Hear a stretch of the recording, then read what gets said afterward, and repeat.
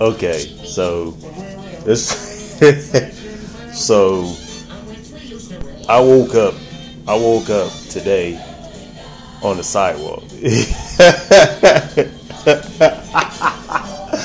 I woke up today on I reached a new level of drunkenness, man. Like, never in my life have I ever woken up on a sidewalk. This was beyond me, man. So, I'm out here, like I said, for one of my boys. One of his friends is having a bachelor party, right? So, we were supposed to go out and everything. They was like, "Hey, be here by 10 so we can go out and everything." I'm like, "All right, bet."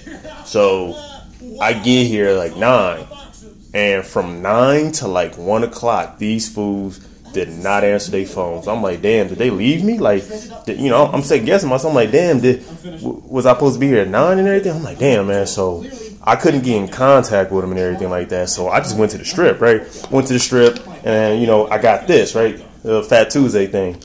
Yeah, went and got this. So I had it, and from pretty much like 10, cause I waited for like an hour.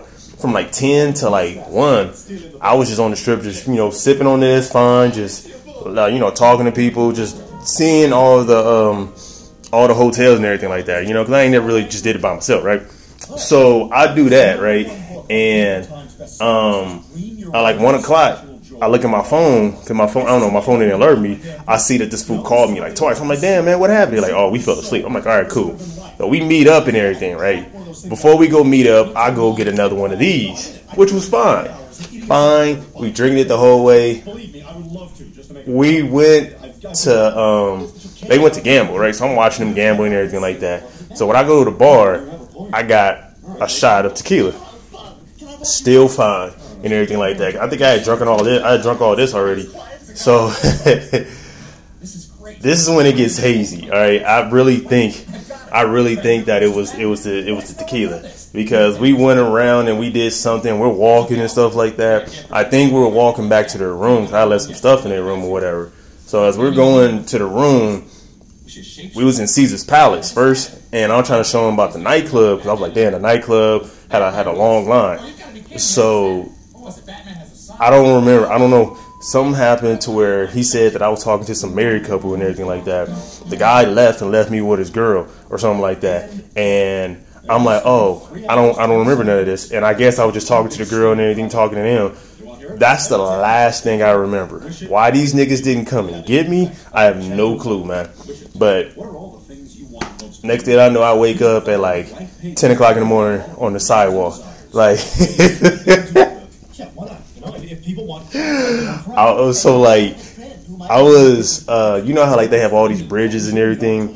I was underneath the bridge, and they were like, I guess it was like 2 elevators that were like, on the side. But I woke up, I still had my shoes, I still had I had a bag still had my wallet in it and everything like that. But I had to buy another hat, right? So my hat is gone, right? And my phone is gone. So I'm like, what?